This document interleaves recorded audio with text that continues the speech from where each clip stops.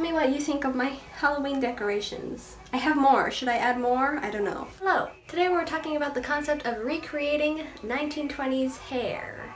Unfortunately, this is a concept that is riddled with misinformation and questionable advice, so I hope to try and counteract some of that today with this video. Typically, this is the sort of video that would pop up around Halloween or New Year's, as that is when people like to dress up and throw the so-called Gatsby parties. And I guess we are kind of coming up on Halloween here, but as parties of all kinds and more are highly advised against in this blessed year of 2020, we're just covering it anyway because I want to. I have a lot of gripes with the modern takes on 1920s hair, but for today we are just going to chill and look at 6 things that can and will ruin your 1920s hairstyle. As I am legally required by the Internet Consortium to say, I am not a professional fashion historian, and this video is not the be-all, end-all of 1920s hair advice. I just be out here looking stuff up on Google and being disappointed every time, so I do some more Googling to do research for videos about why the thing I found on Google made me mad. So, number 1 of 6 reasons your 1920s hairstyle probably doesn't look right. Uncurled hair. If you're into vintage already, you've probably heard it 1,000 times, but it still rings true. Always curl your hair. This does not mean you have to do finger waves specifically. If you don't have the resources to, that's completely okay. However, from your roots to the tips, your hair should be curled or have some type of texture. In the later half of the 20s, straight bobs became more popular and girls didn't have to curl their hair. So if you have a bob that is straight and it isn't long enough to pass your chin, you might be okay. However, if you think you can get away with an uncurled hairdo and your hair is longer than that, it's not gonna work. When you curl your hair, please remember that curls are not one size fits all. Beach waves are not a substitute for the type of curls you can get by doing pin curls or other vintage methods. Almost 100% of the time, you cannot achieve the curls you need by using a curling iron unless it is very small and you have a lot of time on your hands. And again, I'm not talking about finger or Marcel waves, I'm talking about using an iron to curl your hair as a whole, not just what's on the scalp. Of course, if you want to do Marcel waves and a tutorial calls for a hot iron, go for it. If you have long hair and you plan on doing a faux bob, no question, you will need to curl your hair. Not only will this shorten your hair, it will give it the texture you need to be able to pin it up to the correct length. And with that in mind, we can move on to point 2 of why your 1920s hairstyle doesn't look right, and that is the length. 1920s hairstyles, and I'm talking like bobs specifically, are always shorter than you think they are. If your hair reaches your shoulders, it's too long. In fact, if your hair reaches the point to where it's past your chin, it's already too long. If you put your hair up into a faux bob, which at the time was equally as popular as going for the big chop, you should not be able to feel it on the back of your neck. If you look at yourself in profile, it should line up with whatever the length of the hair on the side of your head is.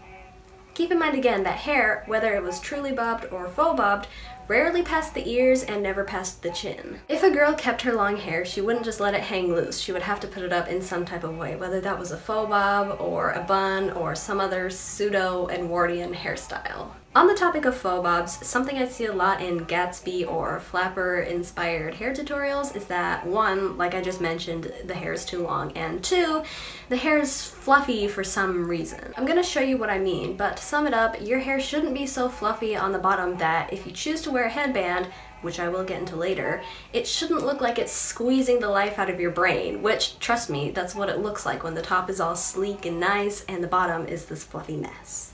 Again, another reason to curl properly. Next, we have a point that I have almost never seen mentioned in any 1920s hair tutorials that I venture to watch, although to be fair, I haven't exactly watched many, so who knows, maybe everybody's talking about it, but if they are, it sure ain't reaching anyone's ears.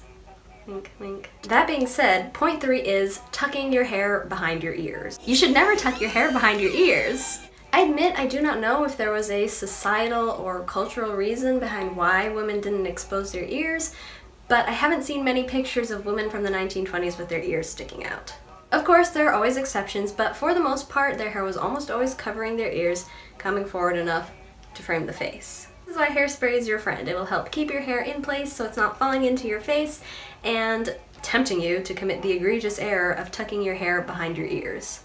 I found this interesting quote in a movie magazine from 1922 discussing the topic of the censoring of kisses on the screen, and this topic of ears was briefly touched upon as well, albeit in a somewhat satirical manner. Here it is as follows. Personally, I think it was Viola showing her ears that demoralized Gaston to the kissing point. She says she felt more immodest bearing them than she did in receiving her osculatory reward.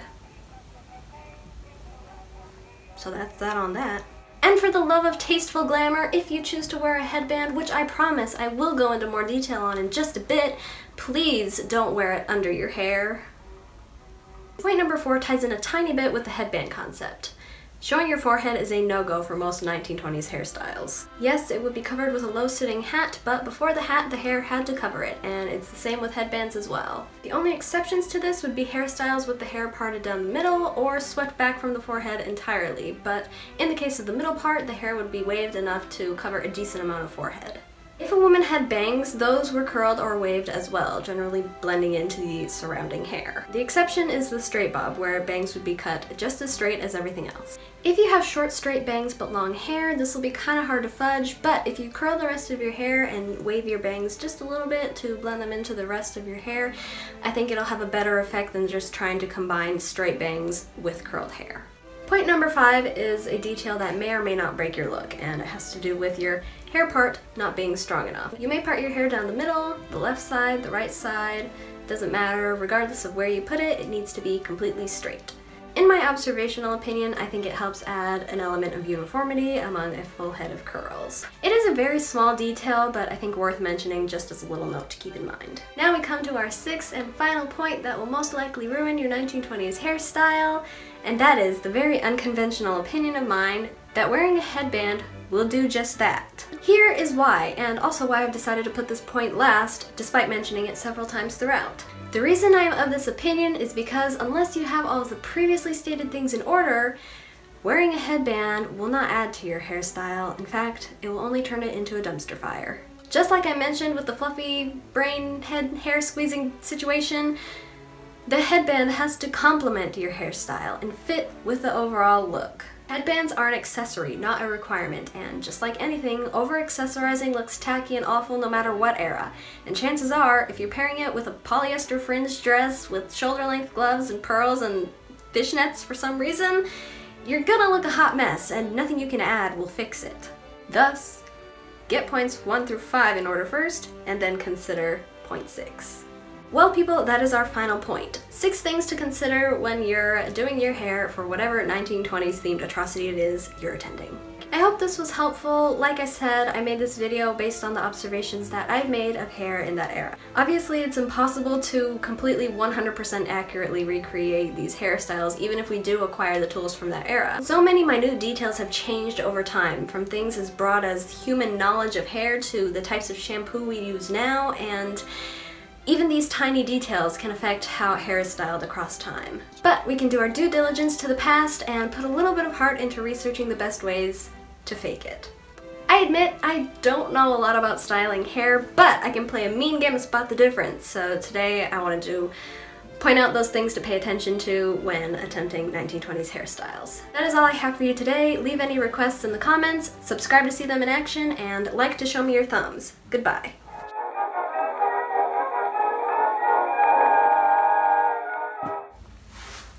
Is it Viola or Viola?